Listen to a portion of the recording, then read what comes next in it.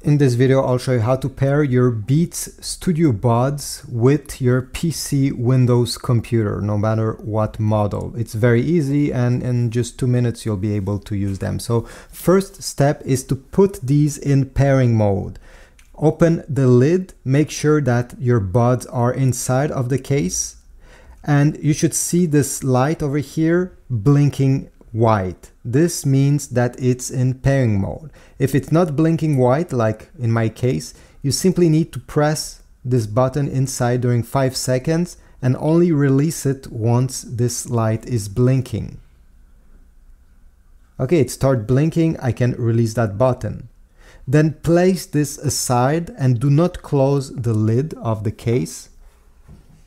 Okay, I'll place it here, and on your PC computer, you simply go into the Start menu here, then select Settings, select Devices, select on the left side Bluetooth and other devices, press the plus icon here,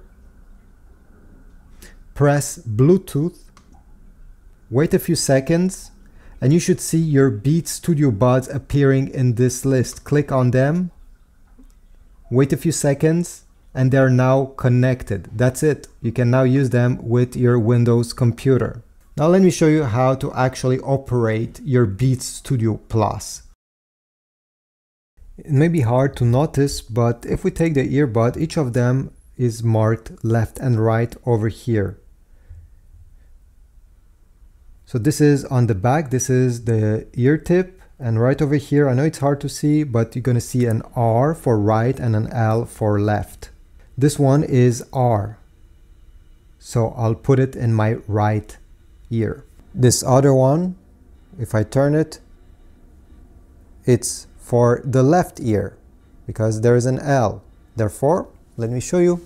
I simply need, first of all, to put it directly like this, no matter how, in which position it is. And then what you need to do from this position is to turn the earbud counterclockwise like this until it locks in place.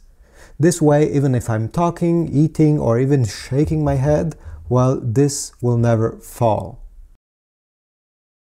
So in the box, once you purchase them, you're gonna notice they came with this small USB cable. It's very small, I wish it was bigger, but the biggest problem is not this, it's the fact that it does not come with a charger. So how do you charge them?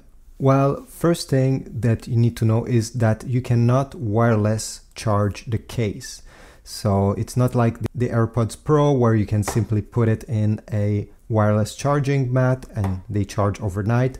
Here you absolutely need to use the USB Type-C port that is located under the case. And to charge them, first of all, make sure that they are inserted here and that they are properly inserted. If not, it won't work. All right, close the lid. And now you have multiple choices. You can use the cable that they came with, that is a USB Type-C to USB Type-C. In this case, you need a USB Type-C charger, like the one I'm having right here. And by the way, I'll put Amazon links in the description if you want to get one of these or a longer cable, like the one I'll show you in just a few seconds. Connect this to this. And finally, plug it into a power source. You'll notice that there's a small light over here that will be red, simply telling you that it's now charging. Obviously, you can also use a much longer USB Type-C cable, especially if you want to charge them and you're at a desk, and obviously the plug will be on the wall down below and you're up here. Well, this is the cable that came with my MacBook. As you see, it's very long. And you can obviously use one of these. Just make sure that is USB Type-C to USB Type-C. If we talk about charging time on these, it's very cool because with only 5 minutes of charging, let's say they were completely dead, you can get up to an hour of playback time. This is if you do not use the noise cancelling feature. So if you do not use that, you're good to go for an hour with only 5 minutes of charging. If you want to fully charge your Beats Studio Buds, then you'll be able to have up to 9 hours of battery life on one earbud. And if you use the case to charge them, you'll be able to add and to get up to 36 hours. This is what Beats is saying. And obviously you'll get these numbers if you do not speak on the phone, if you don't use noise cancelling or transparency mode. If you use those features, you'll obviously get less hours of usage. When using them, if you close the case and the light here is turning to red, it simply means that the case battery is less than 40%. So you need to charge the case. So imagine I'm wearing this in my ear. If you're receiving a phone call and you want to answer, you just have to press one normally on the button that is on the side of your earbud, located where the logo is. Like this. This way you enter the call. If while this call is outgoing, you have a second call and you want to take it, again, you just have to click once to take the second call.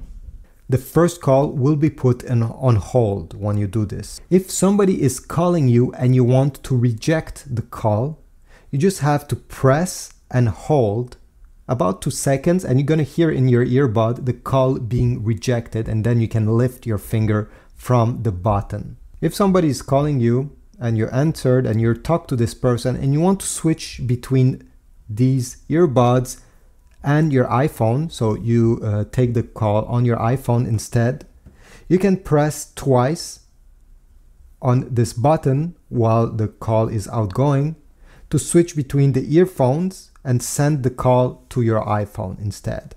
Now, how to control your music using these Beats Studio Buds? Well, very easy.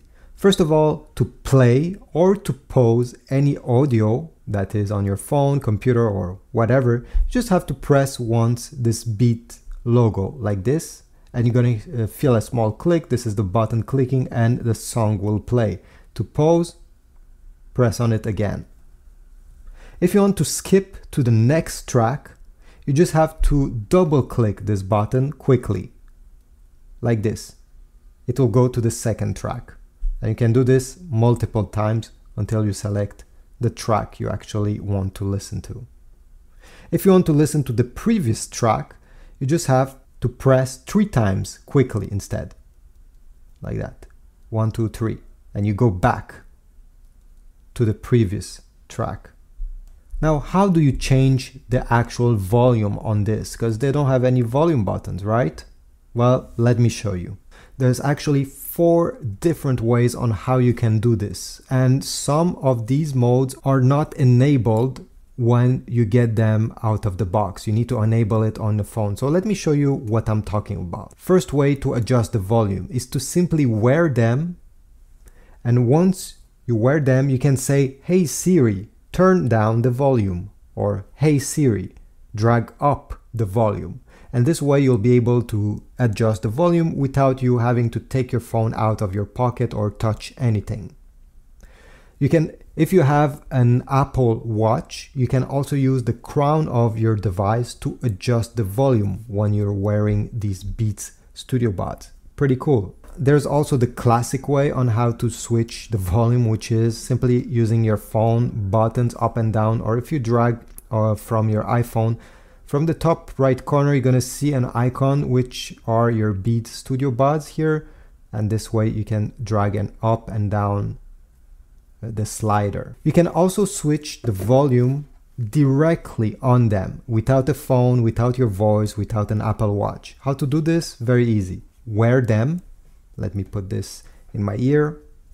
And now what you need to do, well, we don't need a case, is to take your phone that they are connected to, open the settings. Then over here you should see Beats Studio Buds on top. If you do not see it, go on Bluetooth, press your Beats Studio Buds icon on the right side here. It's the same thing, and you'll get at the same spot. And then once you're here, go down, click on press and hold. And then you need to enable volume control over here. Like that.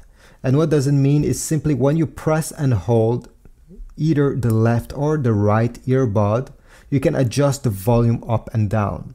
So if you press So if you keep press the left earbud, the volume went down, you see?